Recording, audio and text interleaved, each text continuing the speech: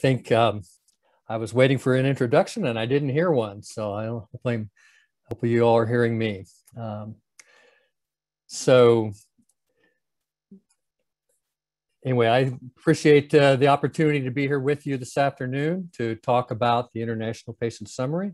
Let me go ahead and get my screen sharing, I guess, and get started on it. Let's see. Apologies for the brief delay there, a little bit of a technical glitch. We're talking today about the International Patient Summary, the IPS, and moving from specification to global implementation. I'm glad to be here with all of you virtually. And first I'll say a little bit about who I am.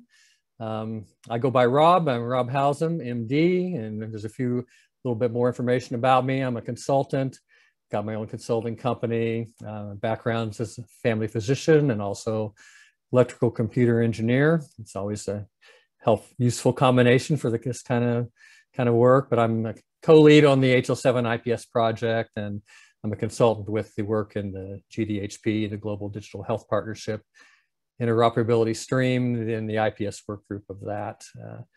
And I'm also co-chair in the Vocabulary and Orders and Observations groups, and I also do a lot of work with SNOMED, and I'm one of the co-leads on the SNOMED on FHIR project. So this slide talks a little bit about some learning objectives, basically so you could describe what the purpose and the primary features are of the FHIR International Patient Summary Standard. Hopefully we'll touch on that a good bit, and to understand the collaborative process and the contributions from multiple SDOs that have been involved in developing and maintaining the standard, and to be able to identify the planned IPS implementation strategies that we'll be talking about. So to get started, let's talk a little bit about what the IPS is. And it's right there in the name is the International, the I, Patient Summary. And so international is emphasizing the need to provide generic solutions for global application beyond any particular region or country. And it's a patient summary, meaning it's a health record extract comprising of a standardized collection of clinical and contextual information. And that can be retrospective or concurrent or prospective, but it provides a snapshot in time of a subject of care's health information. So that's what we're talking about. And so the IPS it's a focused patient summary, which provides a healthcare summary for a citizen, whatever country that would be of, a citizen at the point of care.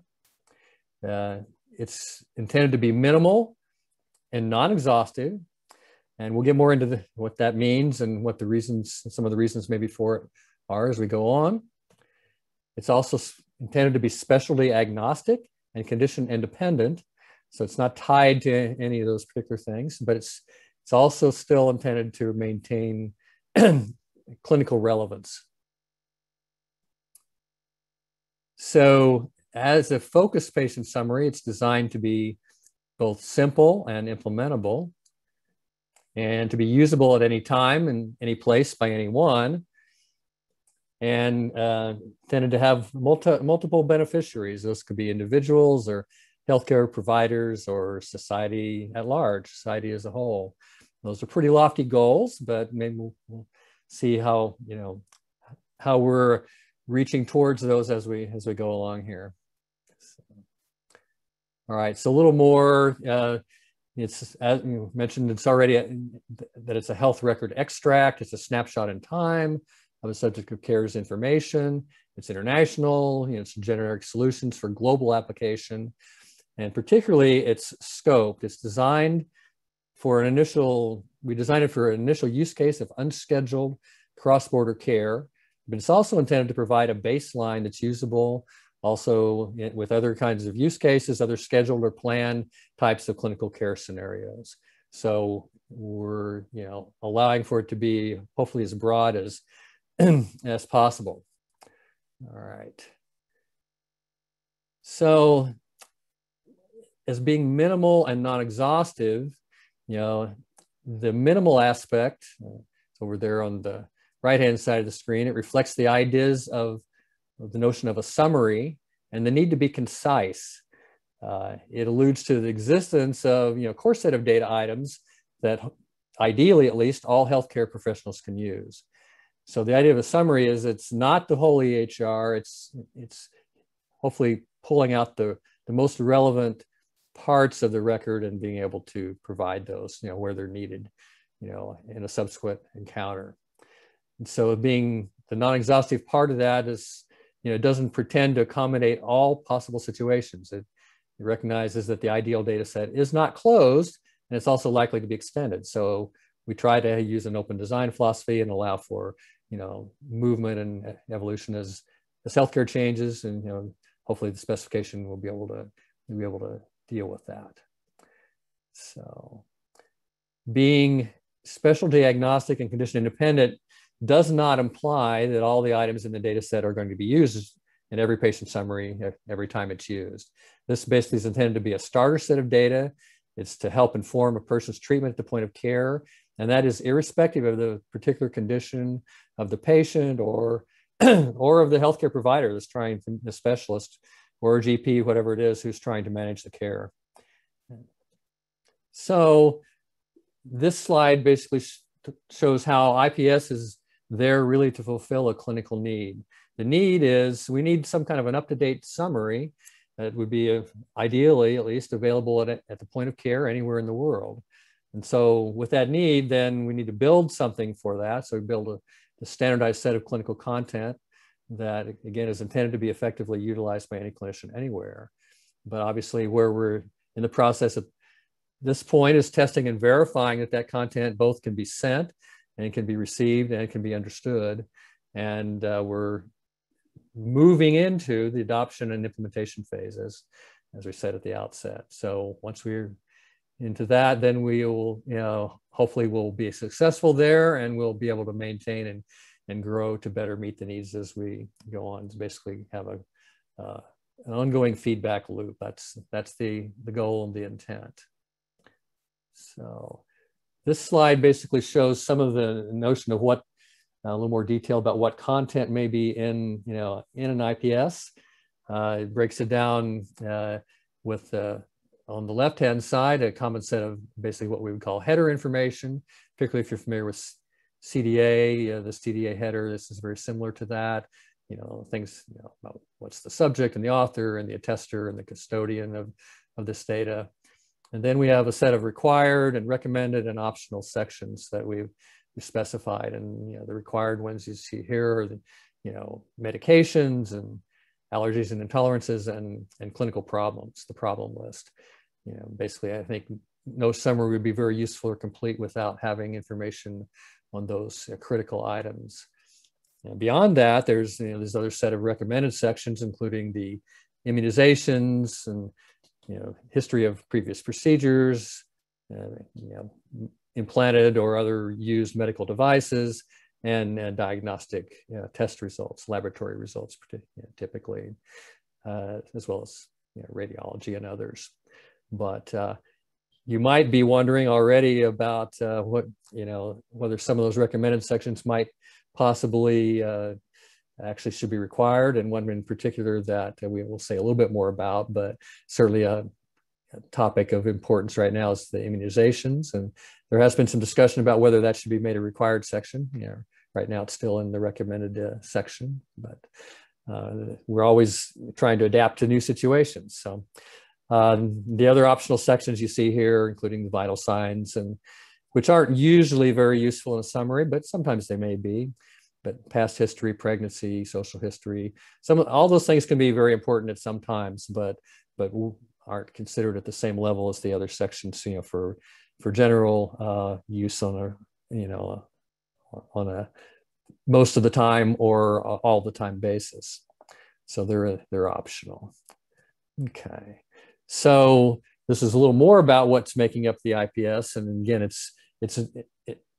the notion is it's a document that's composed of reusable profiles. So you see again the basic sections there in the middle, and then moving over to the right, you see the library of profiles. So we have profiles on, again, vaccinations, as I mentioned, allergies, problems, results, medications, and a variety of others. And those can be used as a library. They can be used sometimes independently or bundled together as the document, as it says here. So those are all available.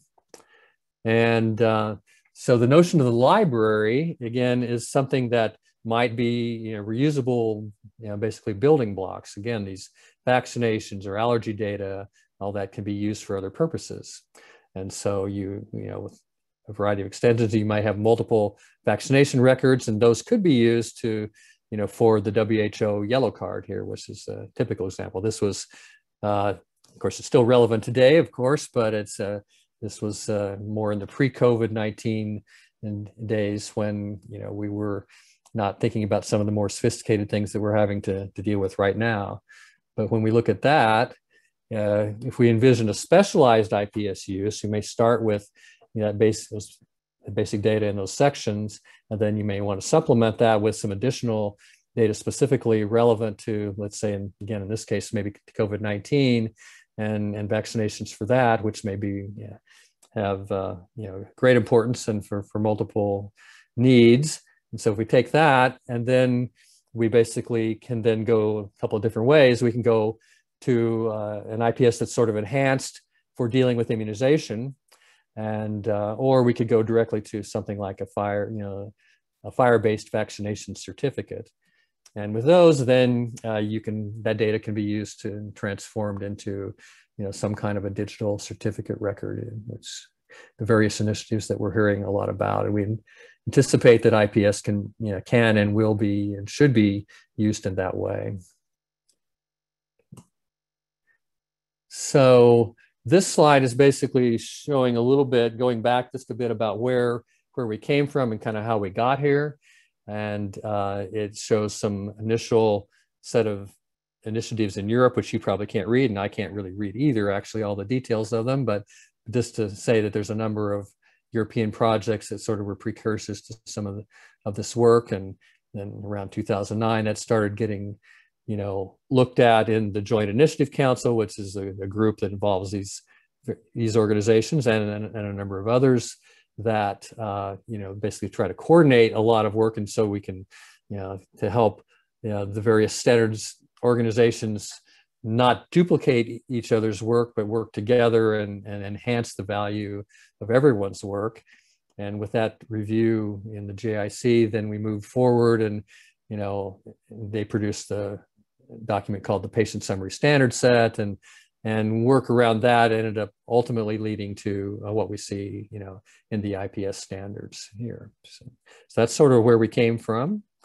And this is another one just to show a slide that shows basically the fact that the work that we're talking about here is really involving multiple organizations. It's a cross SDO initiative. It, involves organizations including, of course, HL7 and IHE. We'll talk a little more about that. SNOMED International is involved in some of the terminology aspects.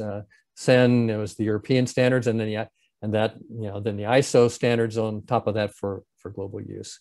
It's all involved, and it all works together. So this is a slide shows a little more about the landscape, and you can see here in the middle we've got the both an HL7 IPS FHIR IG and a CDA IG. We have IPS in both of our primary HL7 standards, and those refer to the SEN and the European work that I mentioned, and relate to this terminology work in SNOMED, and particularly the SNOMED free set for IPS, which is now the GPS, the global patient set. We'll talk about that, and then the ISO standards, kind of using those and globalizing them. So that's the basic way that all this lays out. So one thing with all of that, with all these moving parts, with all these organizations involved and multiple standards involved, there's still one important thing, and that is that there is only one IPS in FHIR. And we've basically, in our working together, we've agreed that that is to be the case. So the work that IHE is doing builds on the work that HL7 has done to develop the standard, and IHE helps to test conformance and to further refine it for various purposes. But it uses the work done in HL7 and also feeds that back to improve the standard, and basically the goal and is to maintain only one FHIR IPS standard going forward. All right, so this slide gives some links to where you can find all these standards, the IHE, PCC, the IPS profile, as well as the FHIR IG, and we'll see some more of those, but you can click on those links if you want to do that. And so we have all these things we're working together. We have the specific, basically the implementation work in the middle done by HL7 and IHE and some in SEN. With the terminology work done by SNOMED, the specifications at a higher level, logical level by SEN and ISO, and then we, basically that all moves towards the, how do you, once you have these specifications, how do you test them and how do you assess whether you're complying with them, the conformity assessment, and that's working on in basically in the connectathons that we do here in HL7 and FHIR, and as well as in the IHE connectathons. So we just recently had a FHIR connectathon the HL7 side, and we have an IHE connectathon coming up next week. We'll be working with all of those. So this lists some of the multiple standards artifacts that are involved. We have the ISO draft standard for the IPS data set, which was just recently approved just a few months ago. And the SEN work that's already been published on that, both the FHIR and CDA implementation guides from HL7, the IHE profile that you saw, and then in the SNOMED global patient set that we use in the specification. And so basically we have this cross SDO effort to promote IPS adoption. And, in that spirit, we have basically a couple of project groups and regular meetings that we have. And the HL7 group is working on updating the standard and to incorporate some of the feedback we've had from previous ballots and connectathon experience. And we're planning to publish an STU update as soon as possible, hopefully by next month. It slipped a little bit at a time, so I don't know for sure, but it should be soon, regardless. And then we also have set up, in order to try to keep our, keep a handle on all these various efforts, across SDO collaboration group where we meet regularly, bi-weekly, to focus on maintaining alignment and kind of dealing with the policy and logical levels of how do we keep these specifications working well in concert as we move forward. All right. So again, this shows a few more of the organizations that are involved in one aspect or another, and we're all working together with on the work in IPS. And we do it basically trying to be in close collaboration with real world projects. Again, you see a number of those here, and just an idea that there's again a lot of different interests and folks working together on a common goal. So with all of that, with all this work, this cross SDO effort to develop the standards, what have we learned so far with that?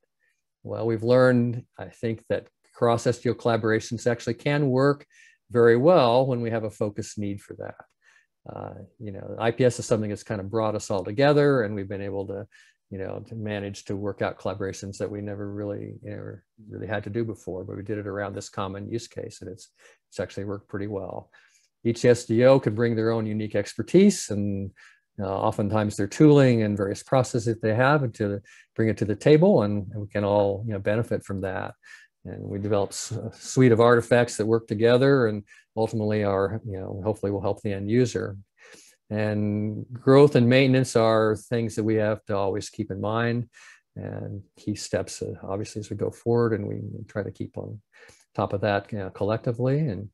And these international collaborations really help, help by leveraging, help with the adoption and implementation, and the work in the Joint Initiative Council, the JIC, we talked about, and also a global consortium for e-health interoperability, which is basically a work with HL7 and HIMSS, and Global Digital Health Partnership, which we'll be talking about just a little bit more here, have all been very useful. So now we'll talk a little bit about what are some of the next steps for us. We have a specifications, and now we need to take these specifications and move them somehow into the real world. Because having a standard is pretty nice. It's a good thing to have, but in reality, it's really a very little, if any, benefit unless somehow it's widely adopted and used. I'm sure we can all think of great standards that have never really gained traction, have never really lived up to their promise. I personally, and myself, and of course all of us are working on it, we hope that that's not going to be the case with IPS. We believe there's a real benefit from it and a use for it, but we need to get it out there and actually use before we can prove that that is really the case. So with that, we've got some implementation initiatives that we're trying to work on. A lot of this I'll be talking about on this slide and in the subsequent slides is work that's in progress that we're trying to really get off the ground and leverage all of the aspects we can. One of the implementation initiatives that basically has been set up, it's independent at a high level from IPS, but it involves and includes IPS as the Global Digital Health Partnership. It's quite a bit broader, of course, but within GDHP, there's an interoperability work stream. And within the work stream, there's an IPS work group. And the interoperability work stream is led from the US currently by the ONC. And it has 31 member countries plus the WHO. And within that IPS work group in GDHP, we have been setting some goals recently about what we want to see for IPS implementation. And the goals that have been set currently are to have 10 countries that would be able to implement IPS in some kind of a pilot project by the end of this year. It's a pretty lofty goal, but we're pretty, hopefully we'll be able to get there. And beyond that, we're targeting 20 countries to implement with at least 10 of those in some kind of production use by the end of 2022. So that's what's happening in GDHP. And then the global consortium that I just mentioned a minute ago with HL7, IHE, and HIMSS working together are also working on some implementation efforts on their side of things. And so what we're doing then in HL7, to kind of help all that happen is one of the things we need to do is update the FHIR IPS implementation guide. As I said, we've learned from our experience with balloting and review and the testing so far, and we're planning an STU update based on that feedback. And again, we hope to publish that quite soon, maybe hopefully within the next month or very soon thereafter. And I just listed some of the things that we're trying to deal with in that update, fix some issues that we've had with kind of trying to keep up with the FHIR IG publisher. It's not always been an easy task. I'm sure many of us know that. I mean, it's great to have it, and it's great that it moves so fast, but it can be pretty hard to keep up with. And some of the slicing that we were doing early on seemed to be perfectly fine, but it turns out that it doesn't. The current publisher and validator don't really like it so well the way it is, and it actually isn't really compliant with the original intention of the spec. So we're fixing that. We're making particularly slicing of the non-repeating codable concept elements. And so we're going to do that to make the validator a lot happier. And we basically have already done that. It's not in the official published version yet. So that's on things like condition.code.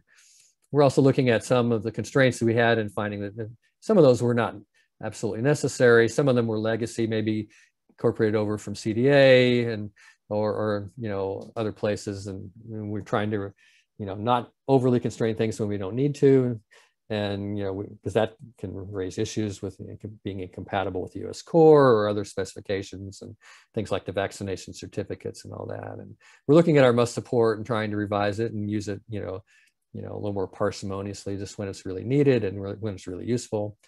We've converted our IG source to FHIR shorthand, and that's just recently been done. And again, that'll be put into the into the published version and the CI build here soon. MITRE's done a great amount of great work on that, and it's a great set of tools, and it makes it easier for people to contribute. So we're happy to do that. And we're also working on updating our terminologies, including the SNOMED CT GPS to their current versions and all that. And along with further updates, I guess I duplicated that one row, but that's all right. We're also going to move some of the bit of IG specific terminology that we have. We're going to take it, move it out of our, being kind of siloed in our IG out to THO, it's just terminology.hl7.org. It's our new, basically, source of truth for HL7 vocabulary, and also known as the UTG. Used to be Universal Terminology Governance is where that came from. We'll do that wherever it's appropriate. Particularly our absent and unknown data code system is a candidate for this. And we'll try to generalize that and make it available for others to find and use, where it may be useful to them. So we're doing all that work. And to help further our implementations, work in GDHP, we're setting up, we have done one, and we're setting up another mini connectathon, just a fairly short, just a 4-hour time block, but to further get everybody, that's working on, at least within the GDHP context, together and connected, and trying to further the IPS implementation efforts in their various, countries and territories.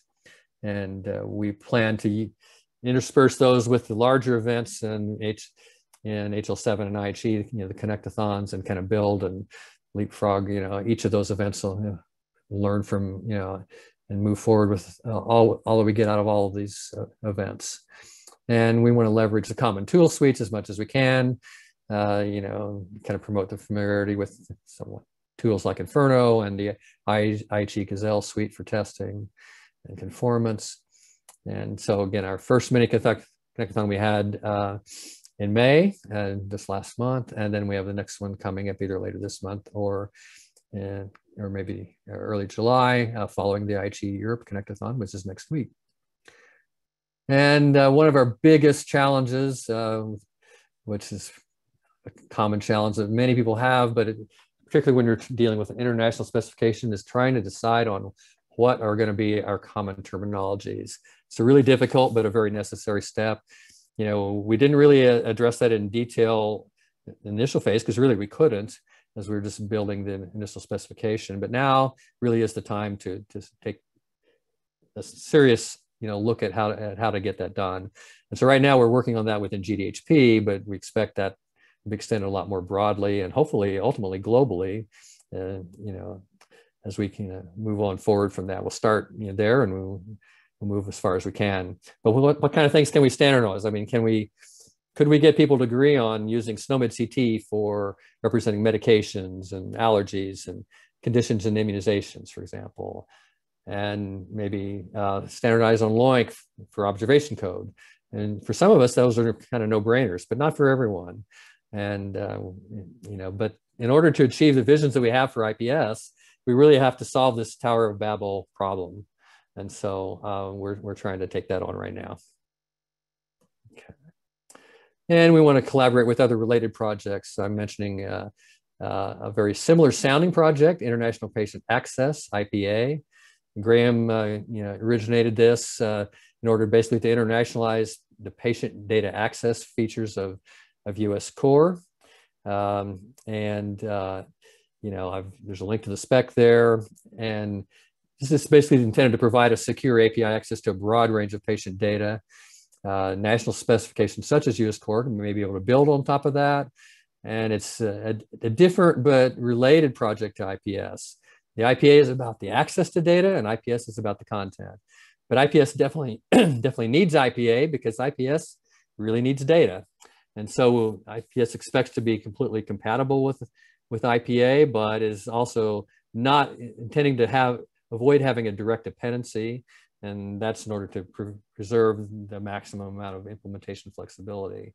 But IPA should be able to be helpful in handling the security and provenance considerations that, certainly something like IPS has to address. All right, we're just about done here, but we want to engage with vendors, but this has been a bit of a difficult task so far, moving rather slowly.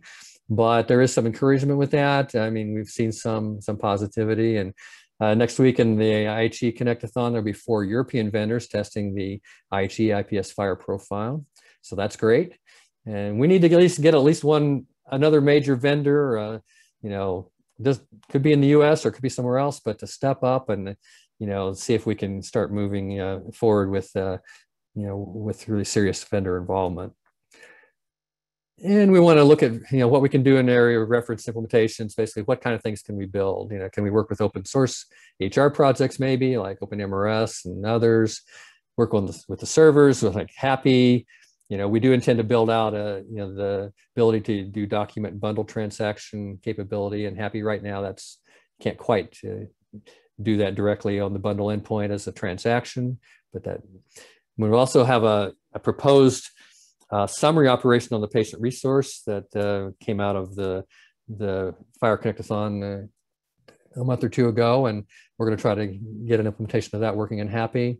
Basically, it can generate an IPS instance for a particular patient based on existing data and some set of rules. Those rules could be either already defined in the server or could be specified by, operation parameter. But in some way or another, those rules, need to answer that question of what's relevant, for what data do you need to include in a summary. So that's what that's for.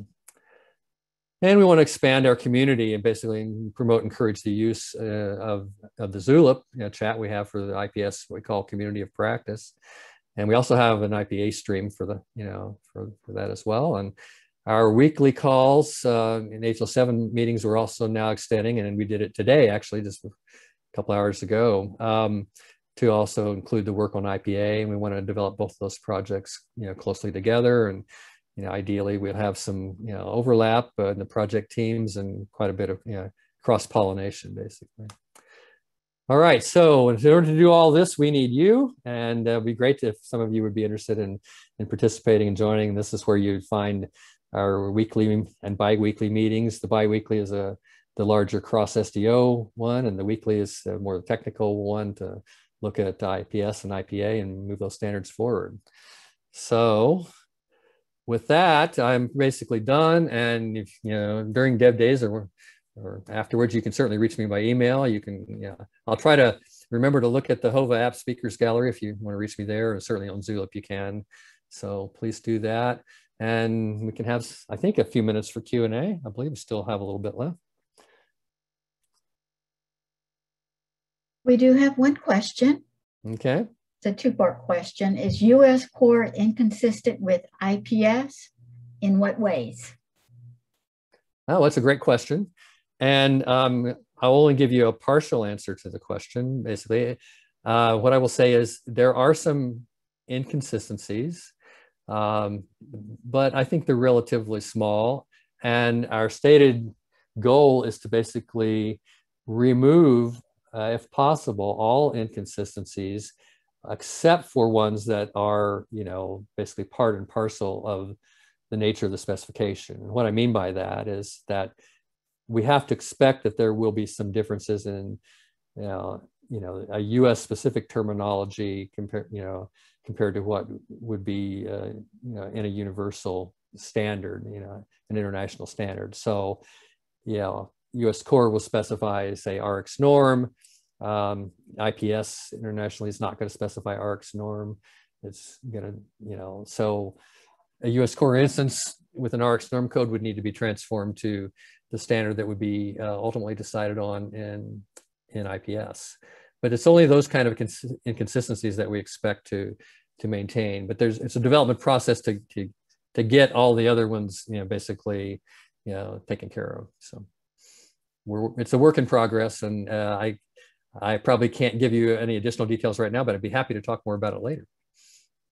kind of, I think I saw a hand from Mark Kramer. I don't know. I'll unmute Mark. Oh, terrific. I was muted and I couldn't do anything about it. Yeah. Thanks for the information, Rob. I really appreciate that. Yeah, I was going to say, just in comment to your last answer, you know, having RX norm as a medication isn't necessarily inconsistent. It depends how constrained the IPS is. Of course, you know that. Yeah. You know, just in sort of a utopian world, the US would feel that it is part of the world and actually base US core on the international standard. But of course, we know we're a singular country. And I'm just, my question really was, how far are we from, you know, is there any interest on the US core side to actually do that? I mean, we all have limited, you know, bandwidth and, you know, and kind of, we have our own priorities. So it's a little hard maybe to come together. I mean, ideally IAPS would maybe have had more in-depth discussions with the US core team than we actually have had. I mean, we'd like to, and I assume they would like to as well. But we have had some, you know, review work, pretty good review work done to look where the differences are between those two specifications. And we have made some, you know, commitments to try to address any issues that really don't need to be there. We don't want any barriers to be there unless there's a really, you know, a good reason that they should be. But it'll take a while to get to that ideal point. Don't know if that fully answered the question or not, maybe not, but do we have any others or any more on that? There was a follow-up question. Does IPS include guidance to access an active medication list, or maybe that is for IPA? Yeah, I mean, I think we were honestly, you know, the IPA bit of this is really new. I mean, it's literally only been pulled out of kind of Graham's GitHub repository just in the last few weeks, you know, really pretty much less than a month. And we're just trying to get things starting to move on it. So we don't have full answers on that, how that's going to work and how exactly IPAS and IPA will fit together in all aspects. But essentially, IPS has left those access questions to other development work and standards. And so IPA is a perfect fit for that. And IPS would expect to leverage, you know, what IPA is going to be able to provide in you know, in that regard. So I think they should fit pretty much hand in glove, you know, and that's what our intent is.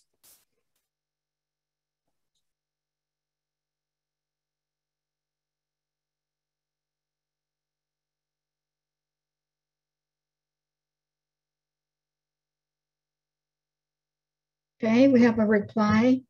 Many of us IPS implementers believe that IPS needs a resource that implements a medication list and that use case is best served by medication statement. However, that has been replaced in R5 by medication usage. This is a hot topic. I'm guessing that US core moved to medication request for that reason, but many outside the US need lists that include more than prescribing data. Well, that's a really interesting question, and it definitely is a hot topic. I will have to say, I think that's not why US core moved, because they moved long before R5 was even, you know, a gleam in even Graham's eye, I think. And so that wasn't a direct dependency there, but certainly the fact of what US core done certainly has a lot of influence in what the solutions should be. Well, yeah, we're actively discussing at this point what, you know, should be the right answer for this as we say, as IPS moves into R5 and as the rest of us do. We've got medication usage now replacing medication statement, and we still have the issue of, you know, US core using medication request. And so we have work to do there. That is an area of inconsistency. That's maybe maybe the biggest one, maybe, certainly one of the biggest ones. We need to get get a handle on this. And that's, again, subject of active work and discussion right now. Love to get any any input to help us, in finding out the best solution for that. So I've noticed that Brett Marquardt has included a link in the Q&A, and then he made another comment. So actually, Brett, I have, you can unmute. Hey, thanks, Dave. Thanks, Rob. This is a great talk. Hey, I mean, I think the medication list concept, it's quite complex. And I think there are several resources in to pull together an accurate medication list. We basically put a lot of time and effort into developing this medication list guidance, and ultimately settled on using medication requests to provide these are the active medications. And so it wasn't that we didn't, and there's some reason why we moved from statement, but it's quite nuanced in the standards world. So I would hope that whatever is done going forward would take the lessons that we've learned there, because we would happily adopt a single way to access the active medication list. Yeah. Well, I think there's certainly no question that we will try to learn from US Core's experience. It's a major asset, and it's obviously incredibly important. And regardless of exactly how decisions were made back when they were made and all that, I mean, we have to we have to go from where we are and figure out what's the right thing. And so I think that IPS at the time and the US Core kind of came at it from two different, ends of the spectrum, probably in some regard. But I think that we can find a middle place where everyone can live happily together, basically. And I think it's possible, and I think that's basically the goal. I mean, we would probably, I mean, this is really off the cuff. I mean, so don't hold me to anything I say here, but I would think that we certainly probably, we will consider at least the possibility of including something explicit for medication request in IPS. But I will also say that we've never excluded it. It's always been allowed. It's just not been highlighted, as necessarily the preferred option in IPS, but it certainly can be used. But the problem is we all know we have to agree on something that's at least a commonly workable approach. Otherwise, we're not going to be interoperable. So we got to figure out how to make that meet in the middle a little more cleanly. I think that's the main thing. So Rob and everyone, I know we're at time here for this session. There is one new question by Walter, and we can continue this discussion in this Zoom session. Nobody's going to take it away from us. So those who have to leave, please rate the session. Even my pitiful performance of introducing Rob because I was talking to mute and I never realized it. So I apologize for the clunky start. But let's get to Walter's question. He said, how is the translation extension in coding IPS is meant to be used? Filled in by the client or supported by terminology servers? Wow, that's quite a question. I mean, it's a great question. I think I don't have a really clear answer to it, but I can say a couple of things. I mean, I think we have basically IPS has always recognized the need for being able to deal with language translations. It's great to have interoperability at the code level, and it's super important, to do that. But, also at the display level, when we're dealing with, different languages between, providers one and the other, I think that certainly human language translation is part of it. Again, we have tried to make provision in the specification to allow for what would need to be done there, but have also tried not to specify exactly what needs to be done and when and exactly how it is to be done. That's more of an implementation issue, and it's more of a question now that it's time to start really grappling with. So whether it's done by the machine or done some other way, I don't know. I'm a guess the answer is both. and we need to figure out what scenarios are, actually, will work the best. That's part of what our Connectathon and implementation experience needs to tell us. And we haven't exercised that area nearly as enough, yet in the Connectathon. So particularly if anyone has a particular interest in that, that would be great to get your help and participation, or at least some comments on it. But yeah, it's something that we will be definitely addressing, and hopefully being able to provide some useful guidance for that, which we haven't really done to date, but we know that we want to do that. Thanks, Rob. That does pretty much sum up the Q&A. I see Peter Jordan did add another comment to the original question: is US core inconsistent with IPS, and in what ways? So Rob, if I could ask you to, after the session here, if you could hop in that Q&A section of Whova and provide any of your insights to those replies, I think that would kind of complete the circle on that. Sure, I can do that. All right. Well, thank you, and thank you, everyone. Yes, Have a thanks, great everyone. day.